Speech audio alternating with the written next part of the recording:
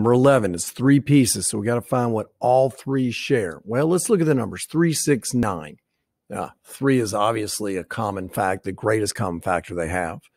Now, the first piece has x to the 7th power. It has 7 x's, x, x, x, x, x. The next one has x to the 5th and then x to the 4th. So the most we can pull out is x to the 4th. So let's see what's left behind.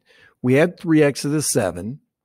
We factored out a 3x to the 4th. That means an x to the 3rd is left behind.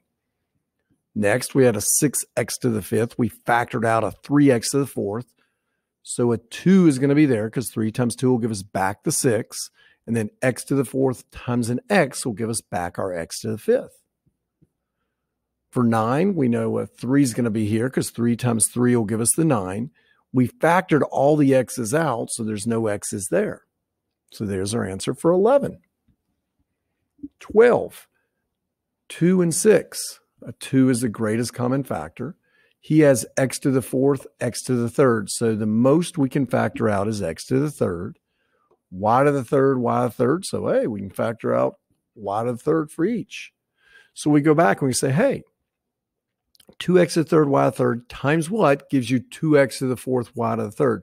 Well, everything got factored out except for that 1x, because remember, it was x to the 4th. So you factored out x to the 3rd, so an x was left behind. Now, 2 times what gives you the 6? A 3 was left behind.